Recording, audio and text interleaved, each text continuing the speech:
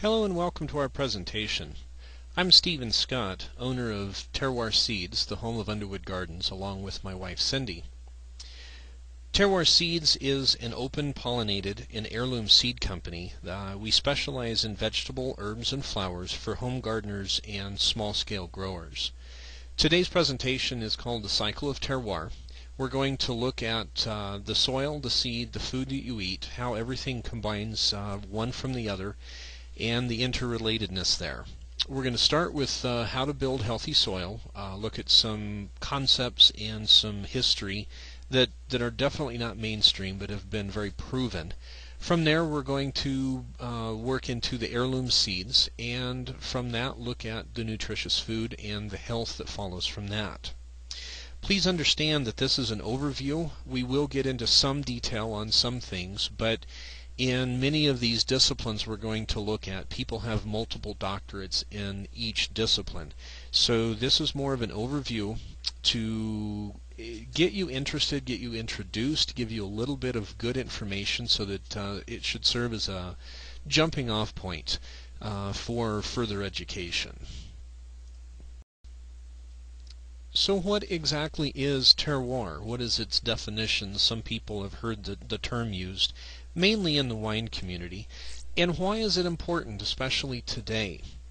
Of course, the wine community in America has used the term terroir to mean the specific taste of the grapes grown in the specific place and how that taste translates into the wine. And people are sometimes amazed to understand and be able to taste the differences between grapes grown sometimes as little as 2 to 3 miles apart, harvested fairly closely in time, and fermented out into a very similar, if not exactly the same, type of wine. But you can taste the differences. In addition to the wine community, the farming community, chefs, and gardeners have also become interested in starting to use the term. And of course, terroir in its most basic translation means soil, but it also in its looser, more generalized translation means everything that we just talked about. Is this terroir? Is this what comes to your mind when you hear the word terroir? A lot of people it does. It's a hillside, a lush pastoral hillside covered in grapes, either in the vision is the south of France or in Napa, and it definitely can mean this. And this is where most Americans have come to understand the phrase, where the specific soil, the specific conditions work to create a very memorable, very tasty wine. Here's several other examples of terroir. Some that are very common, such as the wines and some of the cheeses. Some folks are a little more understanding of the different cheeses from the different regions of the world. But look at the squash in the background as well. Look at the breads, the table grapes, and also the nuts. Those also will exhibit their own terroirs. And of course, people are learning more about the meats and the different flavors of the different regions, different areas, not just in the world but across the U.S., of how different soil produces its own expression of terroir. What about this? What about this handful of soil right here? Is this terroir? Yes, it is. This is the foundational example of terroir, and this is one of the things we really wanted to focus on, especially in the beginning, as everything comes from the soil. The health of the plants, the production of the fruits, the vegetables, not only the volume, but the quality of the fruits and vegetables, everything that's produced, and of course that has direct connotations for the nutritional quality of the food, and from that comes our health. So everything starts with the soil. So taking things a step further, can one be a terroirist? And what does that mean? Or is that a bit too elitist? Can one really learn to focus and really care about exactly where their food came from? I'd like to introduce you to a foundational piece of writing from a good friend of ours, Dr. Gary Nabhan. The Terroirist's Manifesto for Eating in Place. It really kind of will introduce some of the concepts that we talk about a little more. Know where your food has come from through knowing those who produced it for you. From farmer to forager, rancher or fisher, to earthworms building a deeper, richer soil. To the heirloom vegetable, the nitrogen-fixing legume, the pollinator, the heritage breed of livestock, and the sourdough culture rising in your flour. Know where your food has come from by the very way it tastes, its freshness telling you how far it may have traveled, the hint of mint in the cheese suggesting what the goat has eaten, the terroir of the wine reminding you of the lime in the stone you stand upon, so that you can stand up for the land that has offered it to you. Know where your food has come from by ascertaining the health and wealth of those who picked and processed it, by the fertility of the soil that is left in the patch where it once grew, by the traces of pesticide found in the birds and the bees there. Know whether the bays and shoals where your shrimp and fish once swam were left richer or poorer than before you and your kin ate from them. Know where your food comes from by the richness of the stories told around the table, recalling all that was harvested nearby, during the years that came before you, when your predecessors and ancestors roamed the same woods and neighborhoods where you and yours now roam. Know them by the songs sung to praise them, by the handmade tools kept to harvest them, by the rites and feasts held to celebrate them, by the laughter let loose to show them our affection. Know where your foods come from by the patience displayed while putting them up, while peeling, skinning, coring or gutting them, while pit roasting, poaching or fermenting them, while canning, salting or smoking them, while arranging them on a plate for our eyes to behold. Know where your food comes from by the slow savoring of each and every morsel, by letting their fragrances lodge in your memory, reminding you of just exactly where you were the very day that you became blessed by each of their distinctive flavors. When you know where your food comes from, you can give something back to those lands and waters, that rural culture, that migrant harvester, curer, smoker, poacher, roaster, or vintner. You can give something back to that soil, something fecund and fleeting, like compost, or something lasting and legal, like protection. We, as humans, have not been given roots as obvious as those of trees. The surest way we have to lodge ourselves within this blessed earth is by knowing where our food comes from.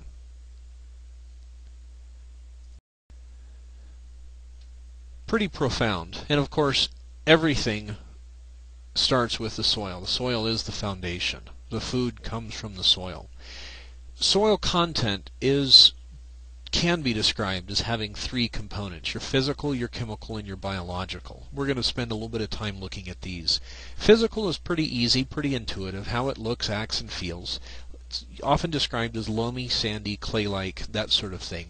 The chemical is the complete chemistry, and I want to emphasize the complete chemistry because it is so much more than the NPK that you see on your fertilizer bag at the garden center.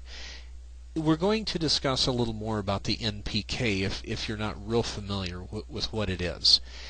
Moving on into the biological part is the actual life in the soil. Obviously your worms and your bugs that you can see, but also your microorganisms, bacteria, fungi, and the microbes making not only the soil life possible, but enhancing and completing the plant growth as well.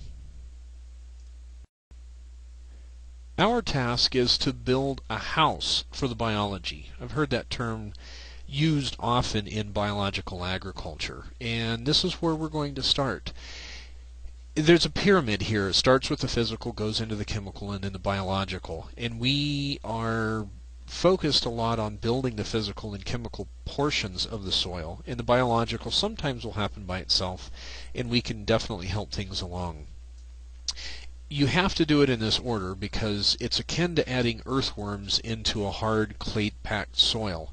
The worms are just going to die. If you don't have the physical characteristics for the worms to be able to move in there with the soil loose enough and holding enough water but not too much, but not too dry, also with the chemistry there, with the nutrients, with the trace elements and trace minerals, in the right amounts, also with the food there, only then can the earthworms be supported, and only then can the biological part start to happen and take hold.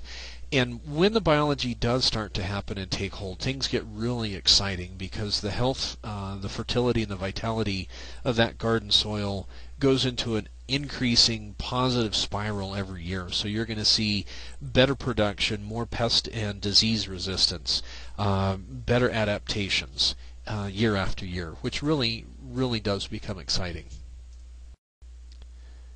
So here we have a foundational recipe for life. You start with fertile soil, you take heirloom seed, and you get healthy food, which also equals healthy people. Sounds fairly simple, doesn't it? We're gonna take a little bit of a look at this. I love these old posters. This is this is a Freedom Garden poster from 1917. They were called Freedom Gardens in World War I and Victory Gardens in World War II. And Uncle Sam says garden to cut food costs, and it was applicable in 1917, and it's even more applicable today. And if you look at what he's holding there, farm gardens and city gardens, there's really not any place that you can't garden to some extent to grow some of your own food, and we're going to look at this a little bit more. One of the first things we need to look at is what exactly is healthy soil, and we need to determine what this is so that we can go forward. All life depends on the top 2.5 to 4 inches of soil, and looking at it, it's from about here down to about here. If you look all the way down in here, this is bedrock, and this is bedrock that's decomposing, and the roots are bringing up bits and pieces as you see the smaller bits, but it's in this very top level where all the growth happens. Some people are familiar with what's called the A, B, and C horizon levels, and that's really what we're talking about. It's where the grass roots down to the tree roots are. It's where all of the minerals are available in the right concentrations, and it's where the plants typically situate their roots to bring nutrients and minerals up through their roots so that they can grow. And of course, the big question is, how do we get to healthy soil? We're going to take just a little bit of a detour into history and introduce what NPK is and how it came about. For those that aren't familiar, NPK is nitrogen, phosphorus, and potassium. The K stands for kalium. It's a German name that alchemists used for potassium, so that there wouldn't be the confusion on two P's. Chemistry is not a really old science. The 92 natural elements the late 1700s, and Mendeleev published his periodic table in the 1870s. Justus von Liebig in the 1840s burned some barley grains and analyzed what was left, and that's where NPK really came from. The biggest elements were the nitrogen, phosphorus, and potassium. He reasoned that he was seeing these because the barley had pulled these nutrients from the soil, and therefore the soil was depleted in those elements and needed to be replaced. Of course, that's the beginning, and that's right. The old idea of humus and composting and breaking down the organic matter was really out of fashion at this point. This is where chemistry was the new golden child. The German industrialist jumped on the NPK. It was very cheap and easy to manufacture. Growth happened very well, and a lot of people got very wealthy. And this was the start of the chemical agricultural industry. Of course, as one takes the stage and the other is dropped back, so the composting, manure, the humus, and building the soil really became old-fashioned and out of date. At that point, they thought, oh, all we need is NPK and we can just go to the races. And of course, this was the beginning of chemical agriculture, and it did great for about 10 to 20 years. After that, the farmers started to realize that they needed to put more and more of these chemicals onto the soil to get the same results.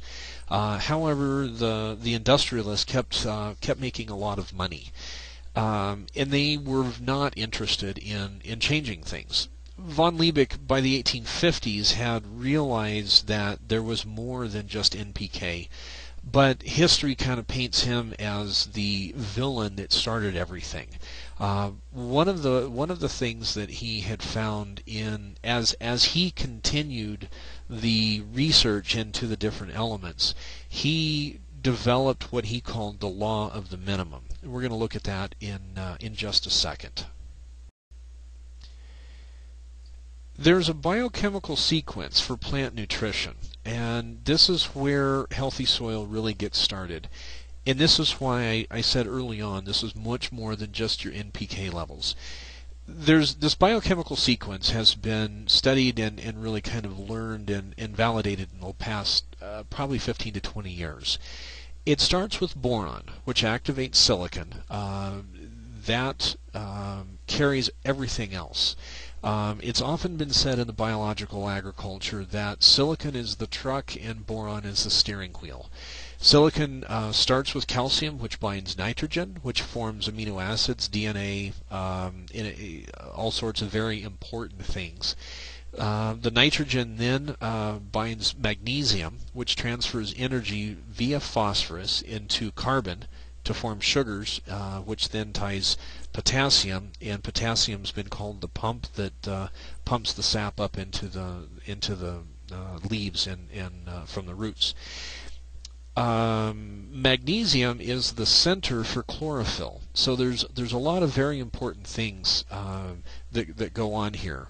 And this cascading effect is the basis of plant growth.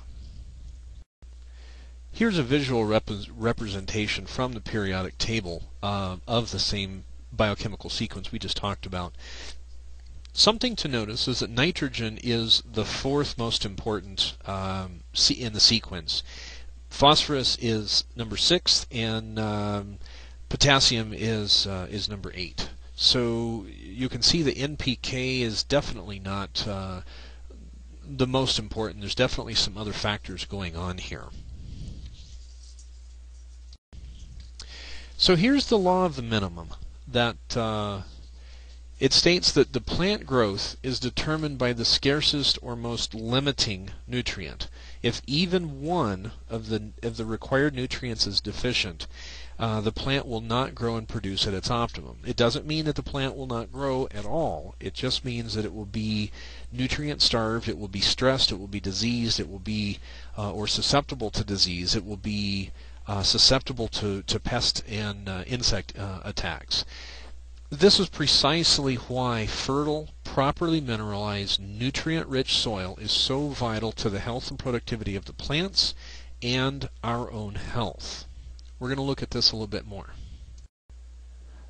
From what we've seen, we've introduced quite a few concepts here. Building off of the law of the minimum, and we're going to go right into compost, and this is really where we, with Terroir Seeds, advocate on building your garden soil, and we'll explain why. All of the techniques we're going to look at here are vital, little known, or little understood, but they're not difficult. Some of these have history several thousand years. Some of them have several hundred years, and a couple of them have 10 years of very recent research.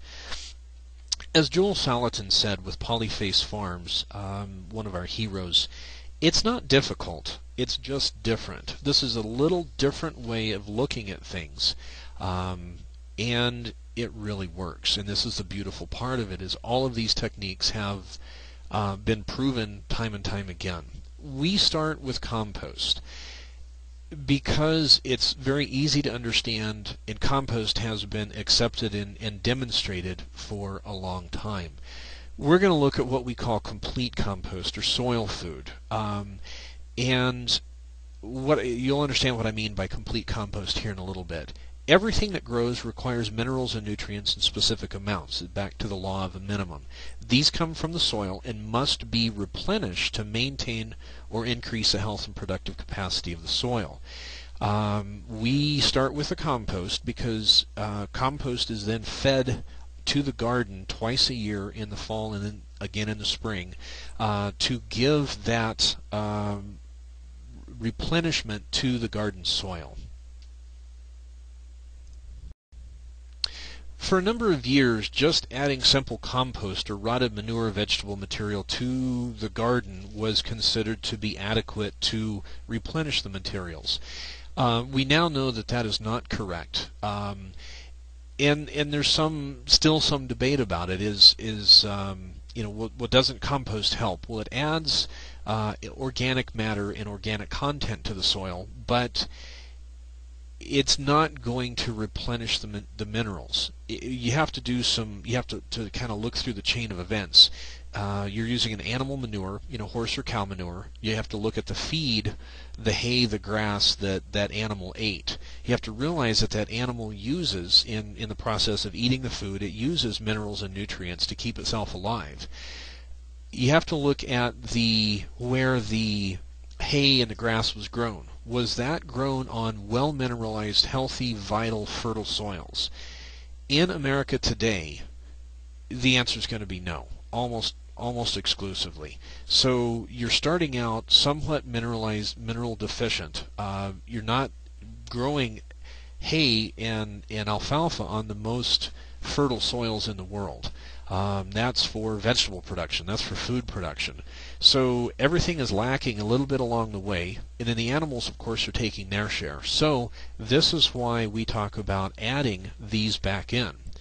Dr. William Albrecht, who is one of the pioneer soil scientists on biological soil replenishment, one of his most famous quotes, "A well-fed soil leads to well-fed crops, well-fed people and animals." And this is where Joel Salatin's statement really comes in. It's not difficult, it's just different. It's easy to incorporate these beneficial elements into the compost. Here's where we get into a little bit of the nitty-gritty and introduce some of these concepts that I've alluded to. We saw the pyramid before, physical, chemical, biological. We're going to break it down a little bit more. We're going to introduce biochar or charcoal, manure-based compost, and coffee grounds. In the chemistry side, we're going to look at mineralization, molasses, and milk. The biological side, we're going to look at earthworms, the mycorrhizal fungi, and the beneficial microbes. So now you have an idea of how this section is going to be presented, and you can refer back to this if you need to. Charcoal or biochar we consider to be one of the foundational ingredients in building really truly healthful soils. And I'm not just talking about how to improve your soil this year for this growing season or for next spring. The lifespan of biochar or charcoal is considered to be about 1,600 years at this point. What is biochar? Biochar or charcoal is wood or plant material that has been burned in the absence of oxygen. It's not fireplace ash. Fireplace ash is alkaline. It can be used, but it won't have the same benefits. Charcoal or biochar is hardwood lump charcoal. You can get this at Lowe's or Home Depot. Sam's Club and Costco carry them in 40-pound bags. A lot of times they're mesquite charcoal. And they're going to look like just burned pieces of wood. You can read through here and see some of the benefits of the biochar or the charcoal. And just reading over it, if there wasn't reams and reams of research from 20 or 30 different universities, this is going to read like a snake oil salesman's dream, as it pretty much does everything. But it really does everything. It's just kind of amazing. It acts as a sponge, it acts as a house, it acts as a complete living system, not only for your mycorrhizae and your microbes, but it acts as a sponge for water and for nutrients and minerals. One of the things that is key in all of the university research is the charcoal needs to be charged or activated with minerals and trace elements prior to it becoming useful in the garden soil. This is why we use the charcoal in the compost to begin with, because it takes 3 to 6 months to really charge and activate. We're going to look at the mineral part of it here in just a second. Here's what charcoal or biochar looks like after it's been crushed. You can do this at home. This was Stone Age techniques. The terra preta in the Amazon, that was stone tools to cut the trees down, several months to convert the large trees to charcoal, and they would crush it up and incorporate it into the soil. Some of the depths of the terra preta in the Amazon are 2 meters, a little over 6 feet. So the fertility is some of the top 3 most fertile soils in the world, even though those soils have not been added to in over 1,000 years. This is a little large to my taste. I like the charcoal to be crushed to about the size of rice to a grain of corn. It just gives more surface area for the microbes and all of the nutrients to attach to. And one of the amazing things is once it's in the soil, after about 3 to 6 weeks, the charcoal turns white, and you'll see the activation actually happening. It's pretty amazing stuff. As we've talked about compost, I want to make sure that we're all on the same page. We're talking about manure-based compost here. Doesn't mean that a leaf-based compost can't work. We just have access to horses. We have horses ourselves. And the classic French intensive gardening method is based off of horse manure and straw. In fact, the French perfected the intensive small-scale vegetable gardening around Paris for about 150 years prior to the 1940s. One of the amazing things, about 90% of all the vegetables sold in the Paris markets were grown on only about 6% of the land inside the city limits. I love to use that when people say, oh, biological or organic agriculture cannot feed the world today. In the cities, in places if you don't have access to, if you don't have your own horses, use chickens. You can use leaf litter, you can use rabbit manure, any kind of animal-based manure. If you frequent the farmer's market, get to know a farmer. I'm sure that they have more than enough manure, and they would love to have you come and get some. Different manures are a beautiful thing. The traditional 1940s, 1930s farms with sheep and cattle and goats and pigs and horses had a variety of manures. Part of them were ruminants, which had a lot of microbial activity in their manure. Part of them weren't, such as your horses, that gave really good chopped up vegetable material. If you can get a combination of these manures into your compost, it's only going to help. You definitely don't have to. It's just something if you have it available. Next up is coffee grounds. Coffee grounds is kind of a unique, some people know about it, some people don't. Traditionally, coffee grounds were thought to be acidic. Recent research university research has proven that coffee grounds are neutral, and they actually act as a buffer. And what the beauty of the buffering activity is, if you've got a high pH or a low pH, the buffering brings it closer to that net neutral 7 pH. So if you're running an 8, 8.5 in your soil, adding coffee grounds to the compost, and you can add coffee grounds directly to your garden soil, they will help bring that pH back towards 7, whether it's acidic or basic.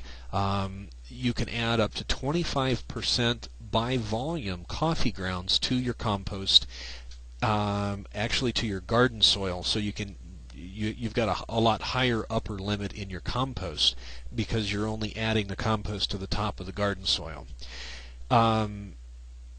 Coffee grounds are a good nitrogen source, and worms, for whatever reason, love coffee grounds. They actually kind of act as a worm attractant. Places to get your coffee grounds are any of your coffee shops, Starbucks, your local coffee roaster, your local coffee house, restaurants. You have to get a little creative here. When you walk in, you're going to feel a little strange. Excuse me, I'd like to get your old used coffee grounds. But if you explain that you're going to use them in compost, I've yet to see a place when you walk in with a friendly attitude and explain what you're doing that doesn't just wow, this is really cool. We don't have to throw this stuff away now. Starbucks has a nationwide waste reduction program. So any Starbucks you're around, they're typically going to have a bag or a bin with their used coffee grounds that you're more than welcome to use.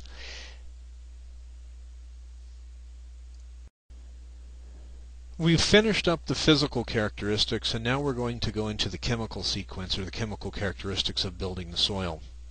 First up is mineralization. Talked about this just a little bit, and remember the biochemical sequence.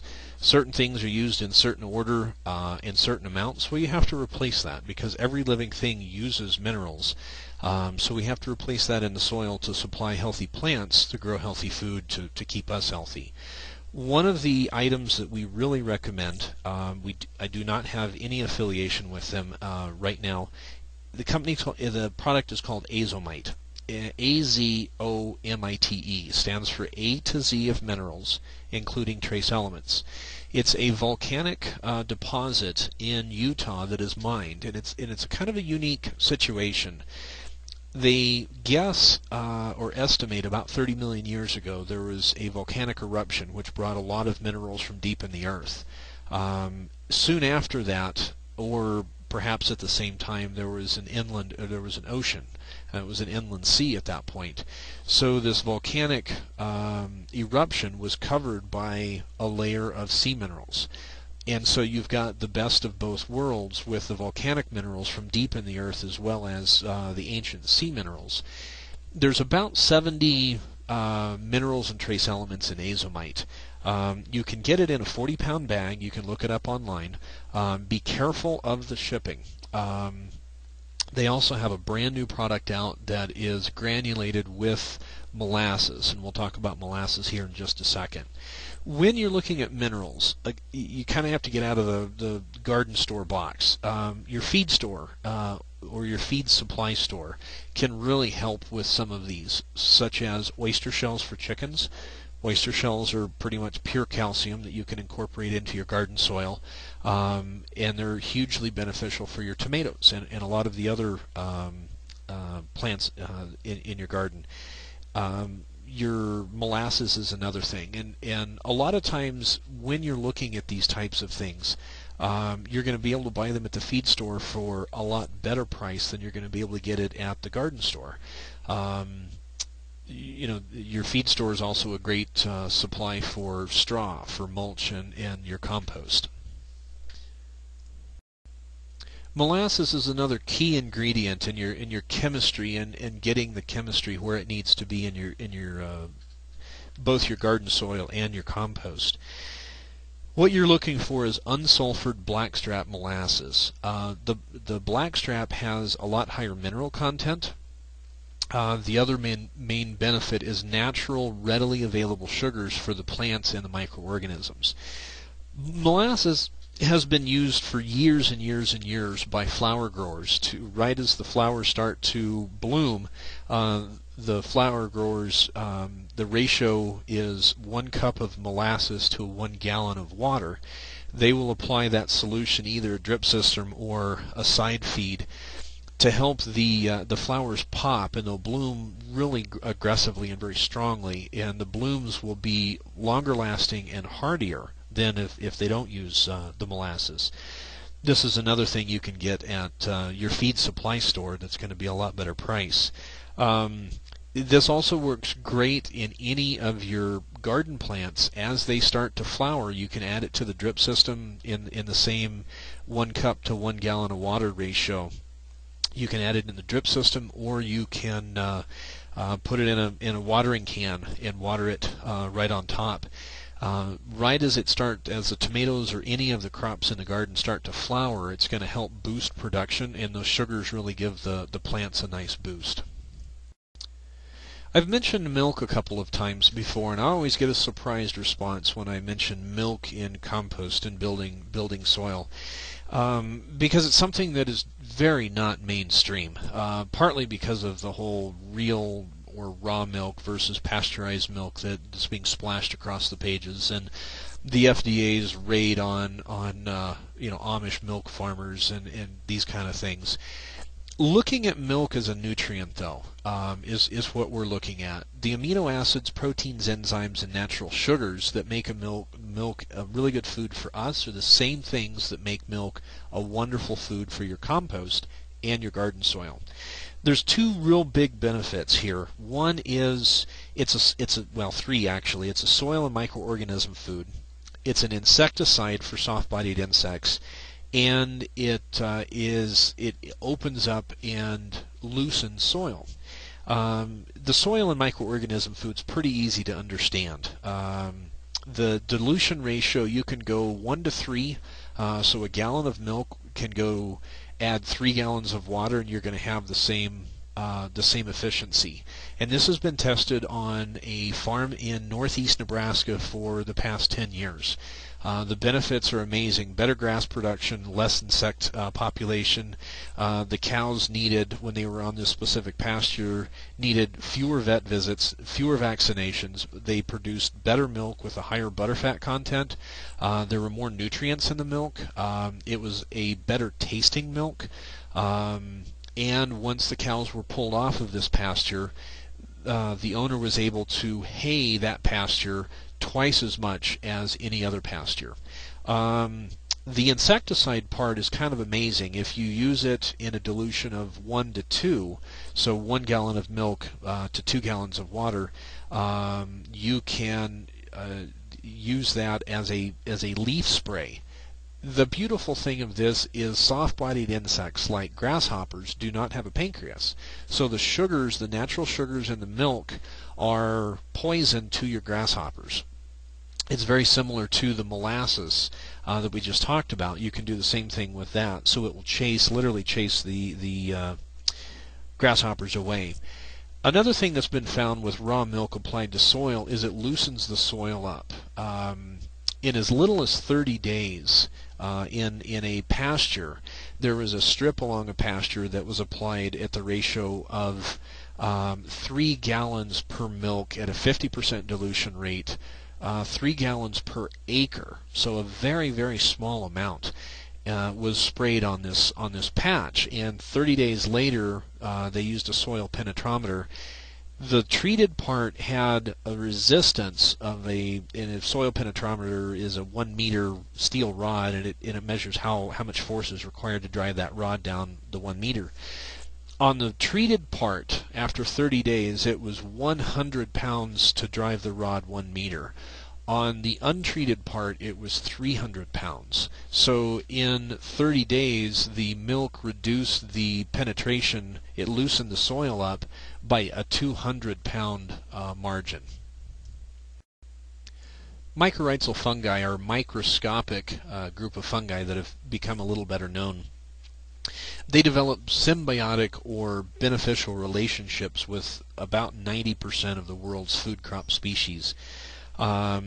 This has been known for quite some time. Recent research is showing that biochar or charcoal acts as housing for the mycorrhizae. The spores will colonize the little hollow tubules in the charcoal and send out these tiny little root hairs that are quite a bit smaller than a human hair, and these little root hairs they can send out anywhere from 15 to 25 inches.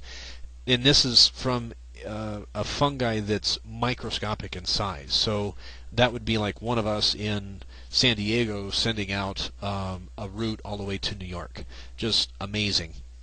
And it increases the nutrient reach, but the mycorrhizae actually helps move nutrients around. If a plant needs certain nutrients, it'll move them to that in exchange for sugars that the plant provides.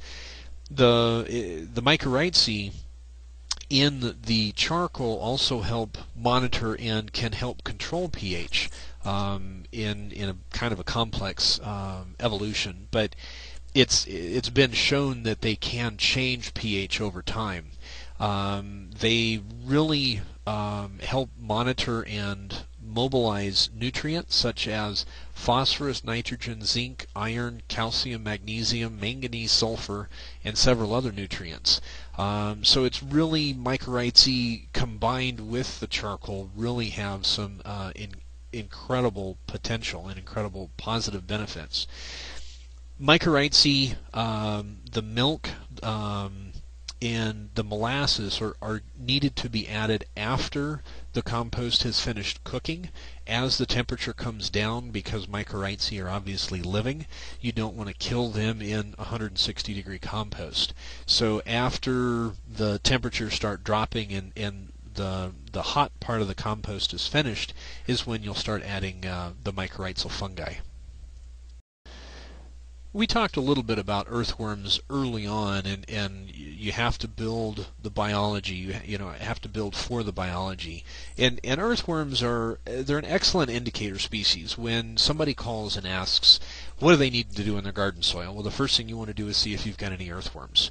And if you dig up a big double handful and you've got 2 or 3 earthworms, well, you're headed in the right direction.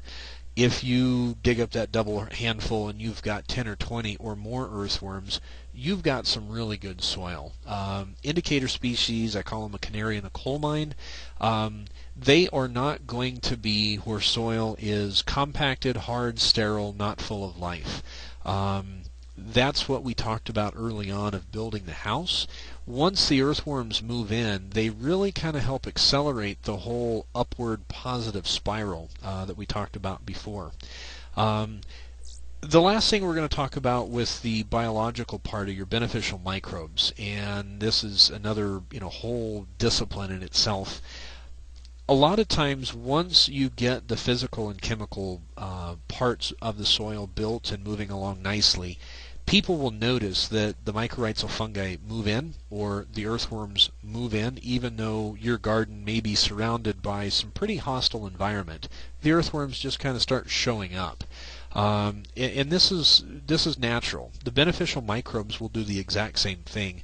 There are additives, there are brews and teas that you can buy as well. Once you have the visual earthworms and pill bugs and obvious life in your soil, the beneficial microbes will follow. So don't worry too much about that. So we've finished building our soil. We now have the absolute perfect soil. We've built the compost. We add that compost to the garden soil and work it in twice a year. We've got a ton of earthworms.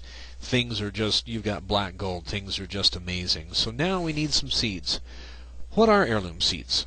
Let's do some definitions so we're all on the same page. Heirloom is anything of value, and it doesn't have to be economic value to a person. For instance, great-grandmother's rocking chair, or the family china, the family silver, or Aunt Ruby's German green tomato. Something worth passing down. Open-pollinated is what we refer to when we mean that you can buy a packet of seeds, you plant those, you save the seed from that tomato, and you replant that, and you can get the same type and variety of tomato year after year after year.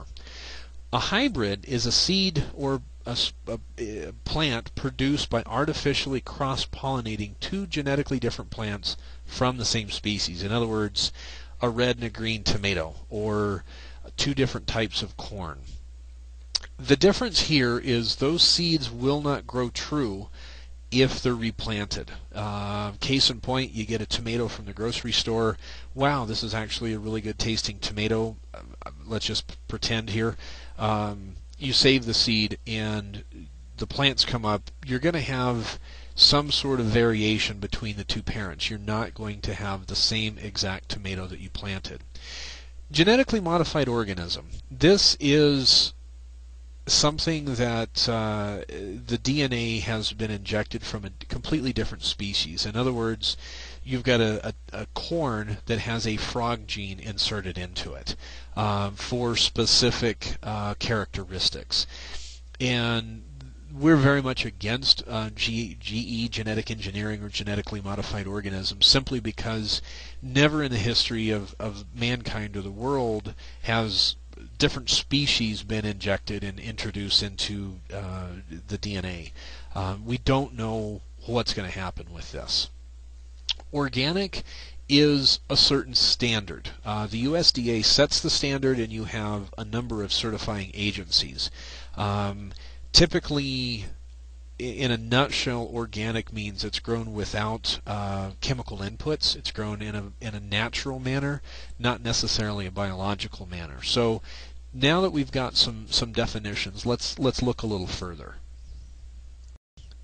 So let's be clear. All heirloom seeds are open pollinated, but not all open pollinated are heirlooms. An example of this would be the Oregon spring tomato. Dr. Daggett developed at Oregon State University for early set of tomatoes in the Oregon cool spring weather. Traditional plant breeding, this took about 18 years to develop and stabilize this tomato. So they're open pollinated. You can save your seeds and get the exact same tomato the year after, but it's not an old variety. No heirlooms are hybrid because you can save your seed, and no heirlooms are GMO. The heirlooms may or may not be organic. That depends on how they were grown and if they were certified. Looking at what I call the arc of sustainability, you start with your open pollinated seeds. These are seeds you can save. These are the seeds that have kept mankind alive for 15,000 years. Then you have your hybrid seeds. We'll talk about these a little bit more in just a minute. You can't save these because they're not going to grow true. At the very end of the scale, you have your genetically modified seeds, meaning not only do you not want to, because we don't know what the side effects are of different species genes in the DNA of that corn, but you're going to be sued if you try to save the seeds. It's really kind of a mess. So why use heirloom seeds? Why use open pollinated seeds to begin with?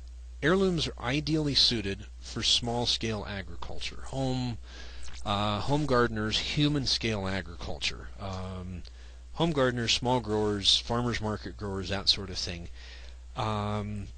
This type of agriculture has shown to be more productive, less destructive, and more profitable per acre over time. Organic Gardening just completed a 30-year study of organic versus conventional agriculture, and organic agriculture has shown to be more resilient, building the soil better. It's more productive in drier years. It's also more profitable. Another study was showing that some industrial farms, these are your huge conglomerate farms, earn somewhere in the neighborhood of $21 per acre per year. So this kind of explains why they need 30 and 40,000 acres to farm just to stay above water. Whereas a number of small-scale farms, 10 acres or less, a lot less inputs, a lot less intensive petrochemical inputs, some of these smaller farms can earn upwards of $20,000 per year per acre. So there's a lot of benefits here, not just profitability, but your biodiversity, the amount of food grown, and the different varieties of grown food coming from the smaller farms keeps the health of the soil better, keeps the health of the plants better, and it's able to continue year after year after year. That's really the definition of sustainability. So your heirloom seeds fit really well into the smaller production, the home gardener, from this. What about hybrids? This is a question that comes up a lot, mainly due to the marketing of hybrids, of production and disease resistance and all these desirable traits. They never mention flavor in that. Hybrids were bred for commercial use and profit. Higher yield, greater uniformity, more even ripening, resistance to transportation, but you never see flavor mentioned in there. Hybrids were started in the 1920s and 30s when produce was shipped typically less than 50 miles to a market. They needed more even production for those markets. Taste and freshness were very important because a lot of that market in the cities were recent transplant from the country. And those people remembered what fresh produce tasted like. Now, if you look forward 60 years, where we are today, the characteristics today are the iconic, colorful yet flavorless supermarket tomato that tastes the same year-round and that we all know and love. So what about the hybrids? Are they really a better tomato? Hybrids are very labor-intensive to produce. It's usually done in developing countries or in Asian countries where the labor is much cheaper. These four photos show the process that has to be gone through for each and every flower. In other words, in this first photo, this flower is being worked on, but he's going to have to, or she's going to have to work on this flower next, then this flower, then these two flowers back here before they can move off of this stalk. For each and every flower, they have to remove the anther cone, cut the petals, and hand pollinate. And you can see, this is all handwork. There is no machine to do this. Each quarter acre of indeterminate tomatoes will require 2 to 3 people working 5 to 6 weeks. Now, this is not an 8-hour workday. This is a 12 to 16-hour workday. The determinate tomatoes require almost basically twice as many people the same amount of time to perform the same hybridization on a quarter acre of tomato production. Indeterminate tomatoes, of course, are those that continue to set fruit throughout the year, throughout the season. Determinate tomatoes do typically one bloom, one flush of flowers, and a large bloom of fruit, and then sometimes they'll set a second, but not very often. So this is also kind of a response in why hybrids. I mean, why do we want to use this? This is very unsustainable when you can't save your seeds. So heirlooms and open pollinated varieties offer a range of genetic diversity that's just not possible in hybrids.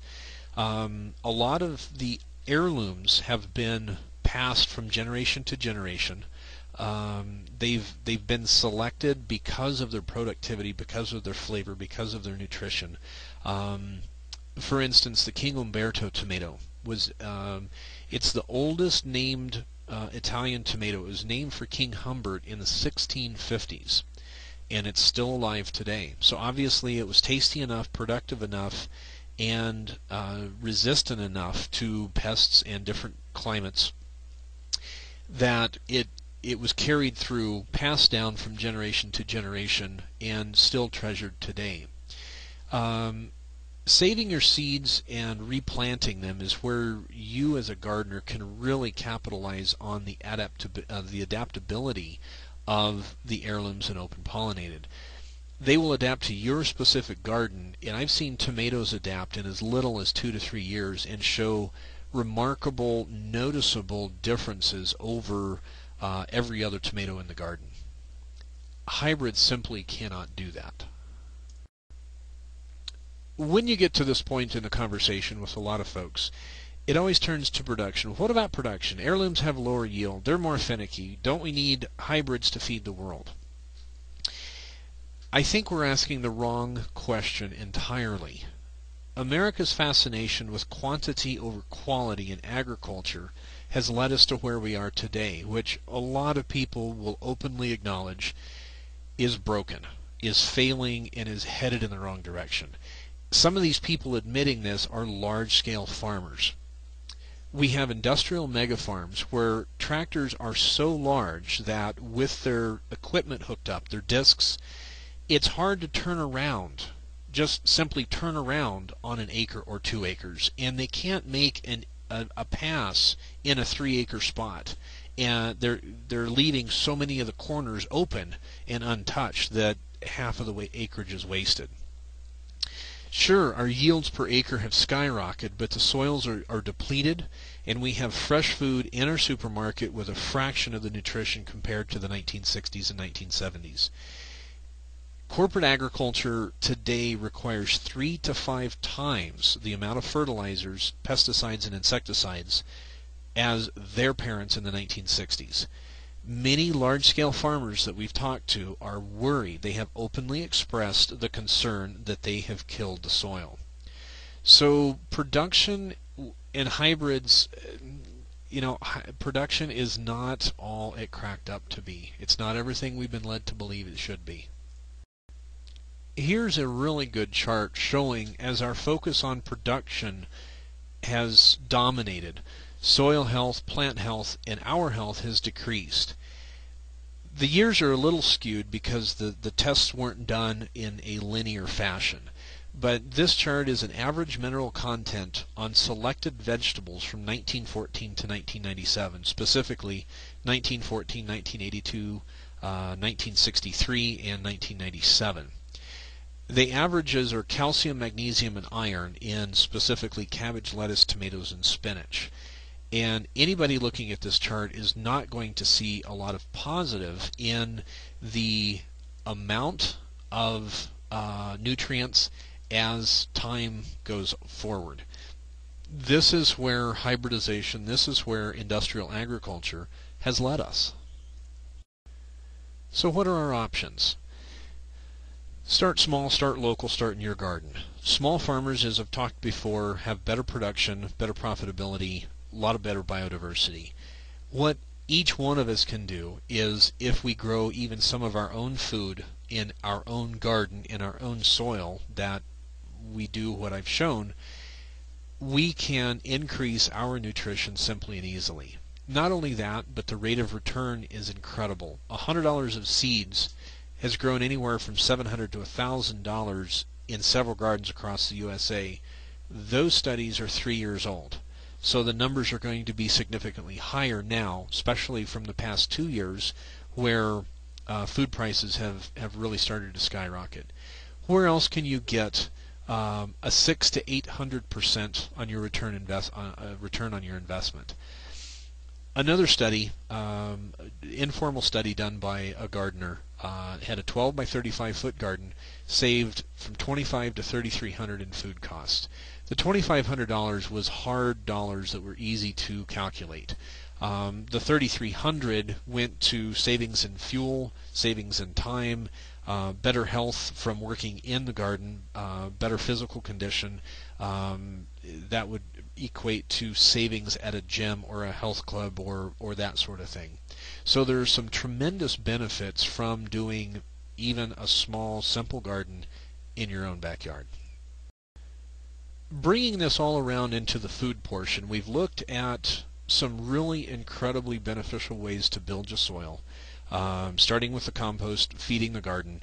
Then we've looked at why heirloom and open pollinated seeds are quite a bit better for human scale productivity and for food, for true nutritious food production. Now let's look at what's the true value, and this is something that's really missed a lot. What's the true value of homegrown local food? And what we're going to look at is some of the costs of commercially industrial produced food that are missing in food that you grow locally or from your farmer's market or that sort of thing. Because it's easy to assign specific costs to homegrown local food, but the thing that is hard to calculate is what is missing. For instance, one of the biggest things is the time lag from the field to your plate. Commercial produce has an average of 5 to 7 day time lag. Some of it's quite a bit more, from when it's picked to when it goes into the grocery store for you to buy. From the field it goes to cold storage, is somewhere on the farm or sometimes close by. Once there's enough volume in the cold storage, it's shipped to a regional warehouse for sorting, which is sorted for delivery to different grocery chains. One grower may grow for 3 or 4 different grocery chains. One grower may only grow for one. It just kind of depends. So after sorting, it's shipped to dedicated regional distribution centers. So in other words, one farmer may grow for Safeway and Kroger's and Vaughn's. So it goes from the distribution center to each chain's distribution center, which then it goes from there to the supermarket. So there's where your 5 to 7 minimum day lag time comes in. And this is the same whether you live in New York and it's grown in Yuma, or you live in Prescott, Arizona, and it's grown in Yuma. It's the same time. Sometimes it's longer getting to New York. A second big thing that is missed in local food is the distance traveled from the field to your plate, and this is something that's been talked to and addressed by Michael Pollan and several others. You know, we've heard the 1,100 to 1,500 miles to get to your plate, and sure, that makes sense if you're talking about a New Yorker that's eating lettuce grown in Yuma or you know, the Central Valley of California. However, food that is grown physically 100 to 200 miles away still makes that 1,100 mile process because of the time lag that we just talked about. Because every time that food is moved, it not only is a time lag, but there's distance involved, and that distance adds up. And of course, every time that it's moved by diesel semi-truck. That brings us to, you've got the time lag, you've got the distance, and of course then what happens is you start getting wastage and spoilage. Something that hit the news a year or so ago is the estimate that 40, some estimates are better than 40, some are around 40, but up to 40% of the food grown in America never makes it to our plate. It rots from the field to the cold storage to the distribution center to the grocery store. And so there's a huge amount of food that is lost and can't even be sold before it comes to the grocery store. So this is another part that's completely missing in a homegrown or local food situation. So looking at the benefits of local food, looking at the benefits of homegrown food, and bringing everything to finish the cycle, terroir is not fixed, but it changes with time. We've seen how we can improve our terroir. We can improve our soil health and quality, and from that improve the plant and produce, vegetable quality, and nutrition, which of course improves our health and nutrition. But when you look at it, terroir is not favored by efficiency and high throughputs, and that's a term that your industrial agriculture uses. It's a model best suited to home gardeners and smaller growers, your farmers markets, your CSA type growers. And as we've seen, smaller scale agriculture is very often many more times productive, not just in a qualitative but a quantitative standpoint as well. And of course you have the productivity that comes in. So there is the cycle of terroir altogether. Hopefully this will entice you to dig a little further. I encourage you to contact us. The next slide will have some resources for you. I want to leave you with this statement by Dr. Mitch Gaynor, the New York Strang Center for Cancer Prevention. And this is very telling in today's age when a lot of the cancer supposed cures are chemistry. We have seen the future of medicine, and the future is food. There's so many health benefits, positive, powerful health benefits from locally grown, healthy food. Here's some resources. We definitely encourage you to contact us. Terroir Seeds, underwoodgardens.com, the phone number there. Heirloom Seeds blog, this will be posted there, and all of the education and soil building and recipe that we do goes there. Acres USA is a fantastic resource for soil building education and biological farming. It's done on a large scale, but don't let that put you off. Everything that's done on a 1,000-acre farm biologically, you can do in your home garden, and there's some really amazing things that they've done. Acres USA here in 2011 is celebrating their 40th anniversary, so I would have to say they're one of the first, if not the first, to look at the biological component of agriculture. And then Agricola and Soil Minerals is a really good resource for the different soil minerals if you can't get them locally. I hope you've enjoyed this presentation. Again, my name is Stephen with Terroir Seeds. If you have questions, please contact us, and I would love to correspond or chat with you. Thanks so much.